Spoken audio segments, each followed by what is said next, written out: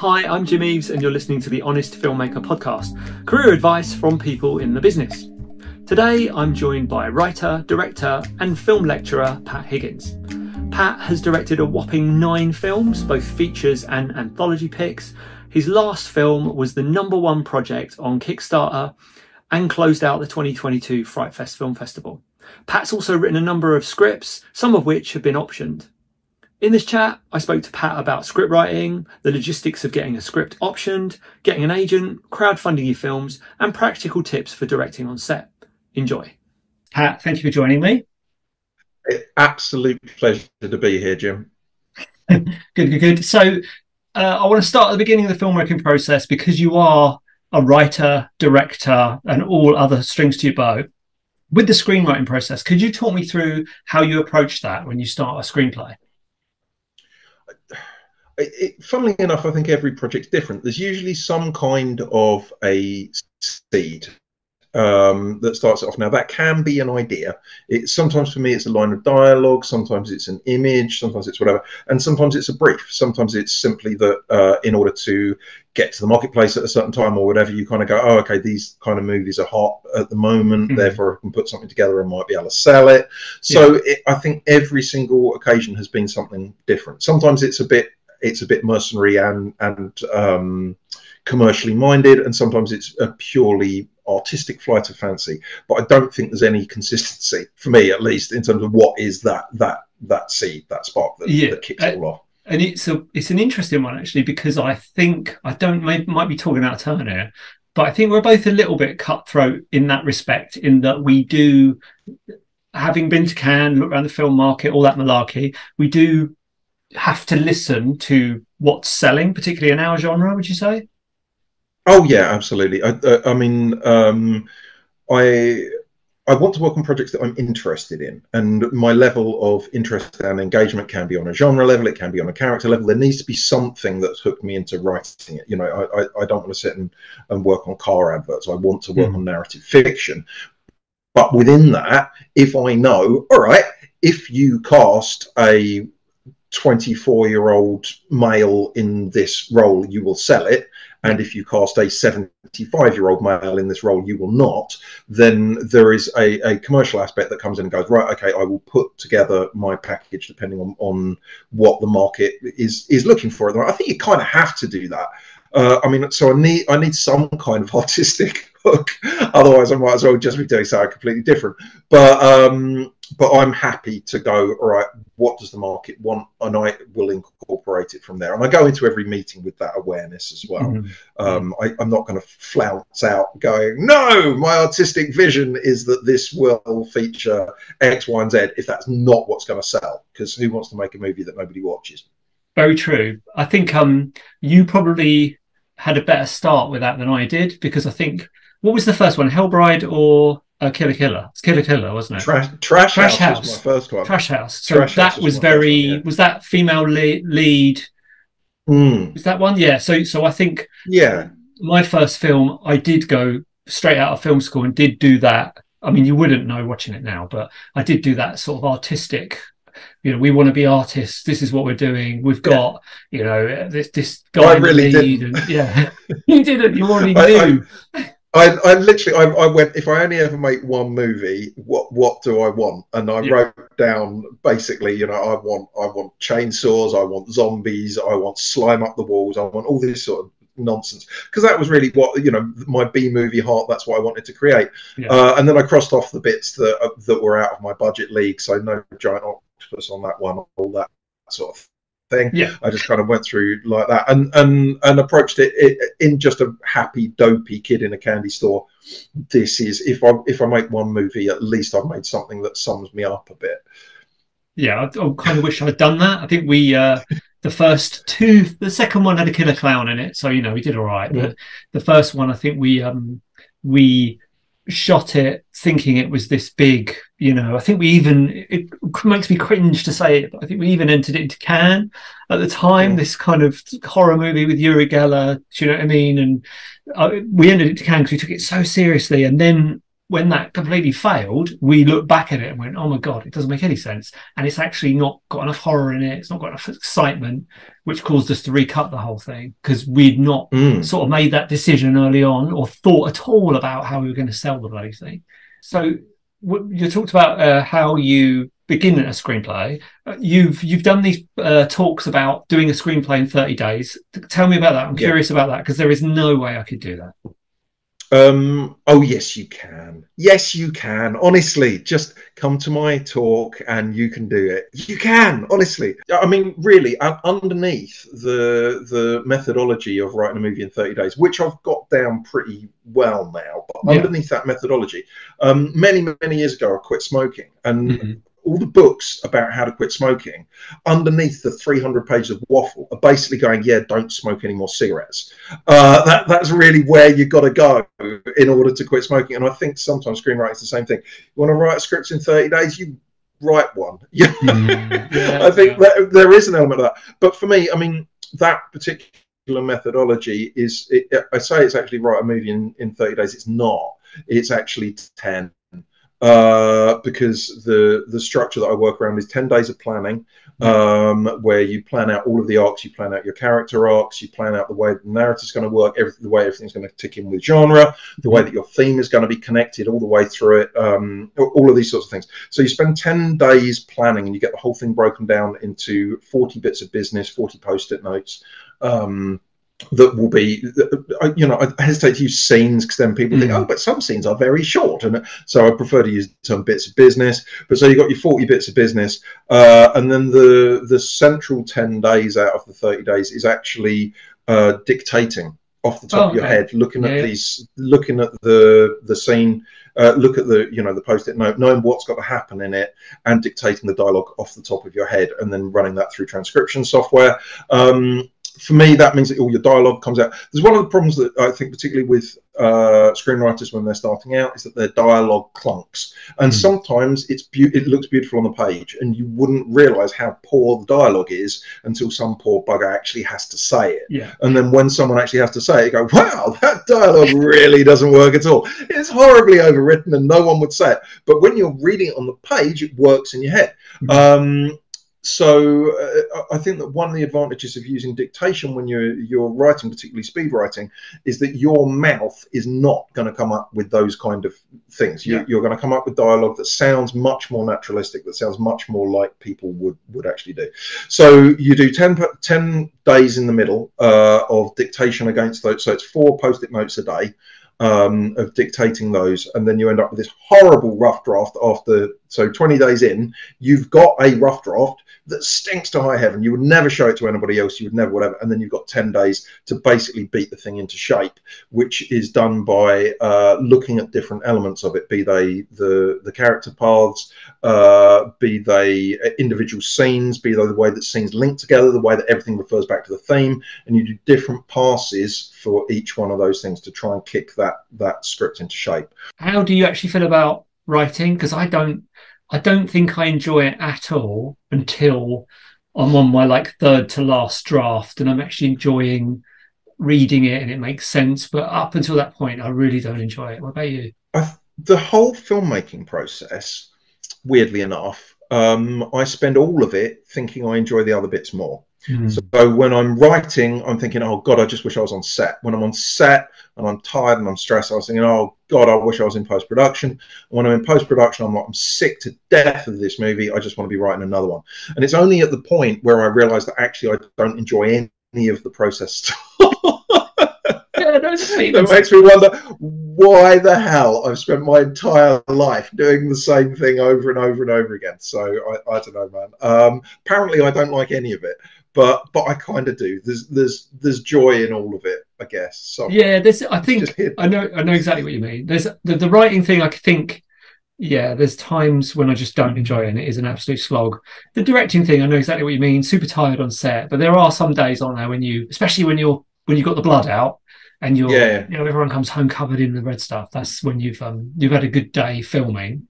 But I know exactly what you mean. Time, all of those things, just to get on top of you. So looking at your screenwriting, you've had scripts produced by other people. You've had, Yes. am I right in saying you had a script optioned at one point? Yeah, Option? I sold.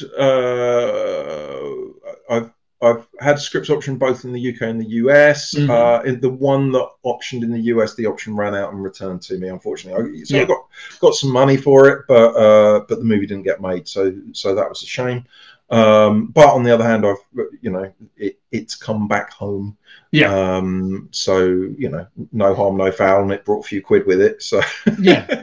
Yeah. So to people who wouldn't understand that process, was that linked through an agent, or was that something you'd sort of networked into yourself? the option on that one kind of came. There was a director attached to that project. We signed a shopping contract with the director, which basically means that the director is then authorized to approach people and go, "This is my next project," and that can help get the production up and running.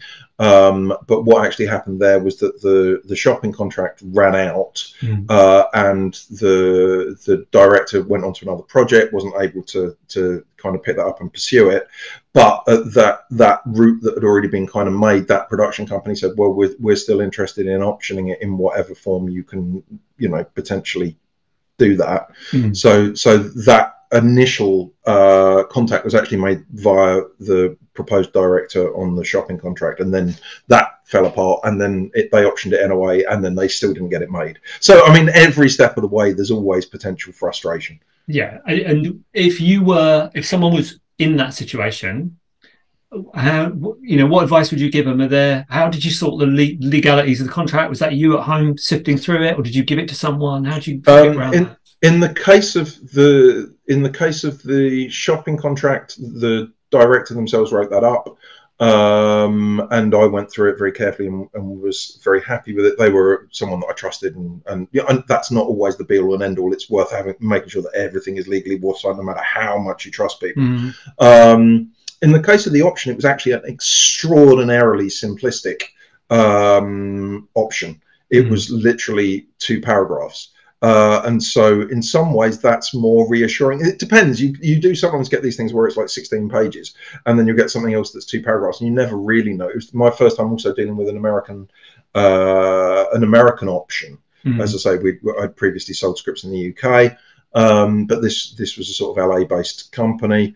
And at the end of the day, that then adds another layer of complexity. Because I go, okay, well, if I'm going to get a UK lawyer to look through it, if anything went wrong with this, it would be looked at under LA law, not the TV show. Yeah, so 20 minutes in, and he name checks LA law because he knows he's down with the kids. Hashtag LA law. That's going all over this video. Absolutely, yeah. So, but at the end of the day, even if I got a UK entertainment lawyer to look at it, you've got multiple countries, and so partly I think that there is an element of you need to look at what the intent is behind it, and it's possibly easier to do that on 2 paragraphs than it is on 16 pages. But yeah, very true. And so sold ones to America, sold ones to the UK. And are you with an agent at the moment? Have you been with an agent? What was that experience like? How did you get the agent for people to get their own agent? I have. I've been with an agent previously. I'm not with an agent at the moment. The agent that I got from a cold approach, which I've since understood really doesn't happen. Yeah. Nearly everybody else I've ever spoken to who's had an agent, it's been, oh no, it was an introduction at a party, or it was whatever. I mean, I had several credits under my belt, but it was literally one afternoon I sent out like 3 inquiries, and then one of them got back and asked for a meeting. But as I understand it, that's not usually the way it goes. I think I was extraordinarily lucky, and I guess because I had a bit of a track record on me as well.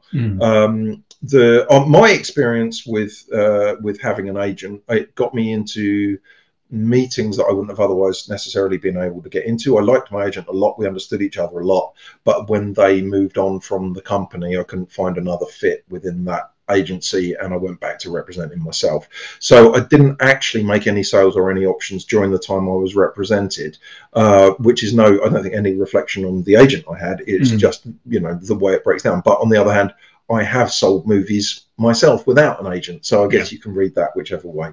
Yeah, and I remember, I think we were together at a London screenwriting thing. I think you were in the audience with me, and there was an agent talking to scriptwriters about how to get an agent, and I remember all of the questions from the audience was essentially, how do I get an agent? And they all kind of got buffed away. And in the end, he just sort of said, look, don't call us, win some competitions, get some credits under your belt, and then we'll come to you. Which is a little disheartening, I think, if your focus is script writing and you're kind of out in the wilderness, aren't you, trying to find people to make your stuff or trying to find someone to even read it. That is a little depressing, but I guess, like you say, it's making those connections.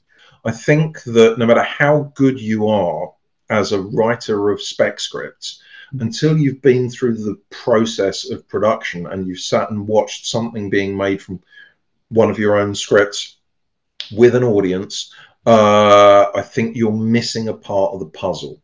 And I think that there are agents that feel, I can't accompany you through that forest. You need to go through that forest on your own. Because where you go, oh no, this script needs this 3-page monologue about his budgie dying when he was 6. When you're sat with a festival audience and they're lost, you know, you're losing the festival audience, they're not engaging with it as much as you'd want, and then you think, oh Jesus Christ, and we've got a 3-page monologue about his budgie dying when he was 6 still to come. It changes the way that you process your screenwriting.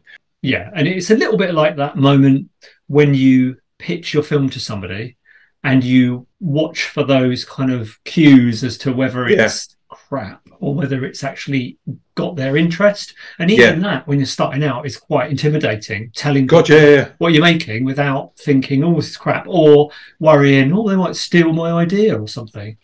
They really won't. They won't. Whoever you are listening to this, your idea is not, if your idea is all you have to offer, you're not bringing enough to the table. It needs to be your interpretation of that idea. No one is out there going, oh, I will nick this, particularly not people with money, because for them, it's a hell of a lot easier for them to buy your idea because then they don't get sued. And even to the point where a lot of places, they won't take unsolicited scripts without you signing something anyway to say that they're not going to come after them later and go, oh, my thing's a bit similar to that thing in your film. So there's a lot of there's probably more fearful of looking at a project for those reasons. Absolutely. So talked about the script writing part. If we go to your last project, Power Tool Cheerleaders versus the boy band of the Screeching Dead. Right. So let's start with that. At what point did you decide, one, that was a good title, and two, that it wasn't? And I'm not saying it has at all, because clearly there was an appetite on crowdfunding and people are all over the movie. So how do you know that? My fear would have been that title's too long. That's going to turn people off. That title's too long. People aren't going to remember it. You know, all of those things. Why didn't you? What made you sort of persevere with that? Luckily, I think I'm a genius. Well done. And I ignore everything that everybody tells me. And I just plough my own furrow. And sometimes that furrow goes right into the dirt. And sometimes just by the law of averages, by pig-headedly sticking with what I think is funny, just the law of averages, really, something's got to work, Okay, so let's talk directing now. So for anyone who's about to direct their first feature film, they've raised the money, they're going to make it. What is that like? And I guess I'm trying to compare your first ever day on your first ever film set directing. Compare that to how you are now. Are you the same? Are you completely different? What can people expect? I think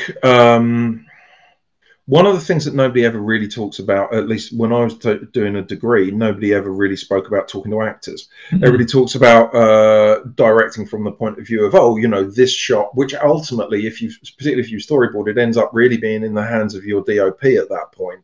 When it comes to how the lighting works and all of that sort of thing, it's not really.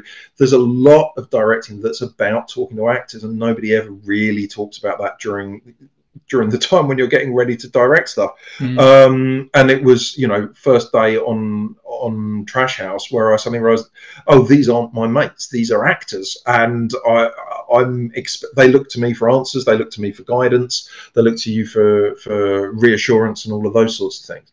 Actors, to me, when you come out of uni, or even when you're at uni, they're a little bit scary, the professional Yeah, actors, and you're kind of not sure how to interact with them. And my advice would be to go and do like a drama course or be in a play or something, so you can yeah, yeah, feel it from the other side. Because I know you've done a bit of acting yourself. Um, yeah.